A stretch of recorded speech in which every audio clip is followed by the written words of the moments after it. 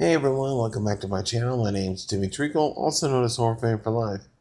And in this video, I'm going to be reviewing the film On a Wing and a Prayer.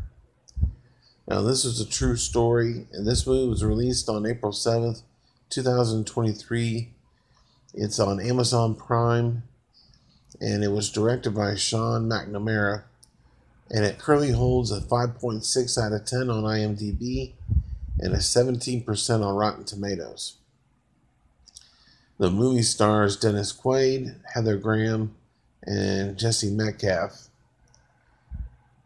In this movie, we have a gentleman by the name of Doug White, who is a pilot.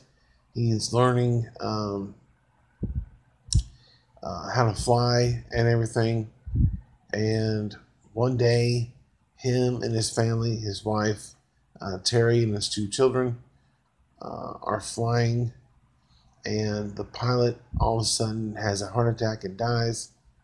And it's up to Doug to land the plane safely with his family aboard, along with the help of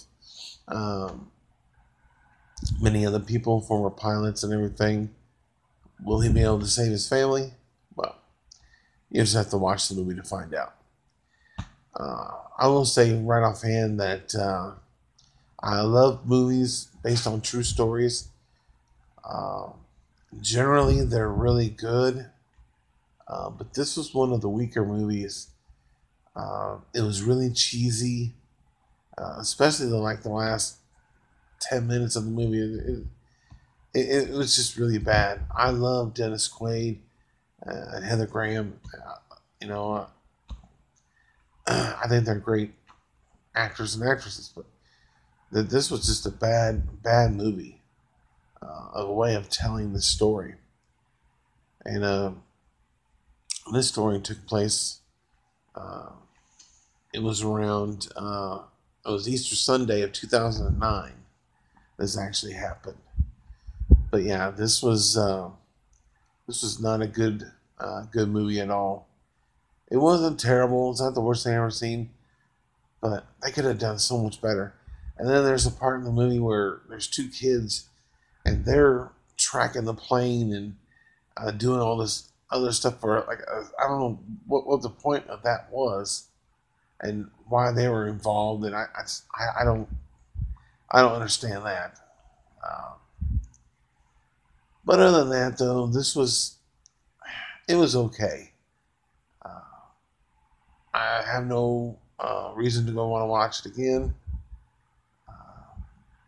But one of the main reasons I was intrigued by it was because Dennis Quaid and Heather Graham were in the movie. Other than that, this was just okay. I'll give the film a 6 out of 10. No thumbs up, no thumbs down, just a 6 out of 10. So in the comment section below, if you've seen it, give me your thoughts and opinions. If you're new to the channel, don't forget to hit the subscribe button, hit that notification bell, and if you like the video, hit the like button. And what are some of your favorite true stories that were made into movies? Let me know in the comment section below. But thanks for watching. Stay tuned for my next movie review, which will be the movie Cocaine Bear.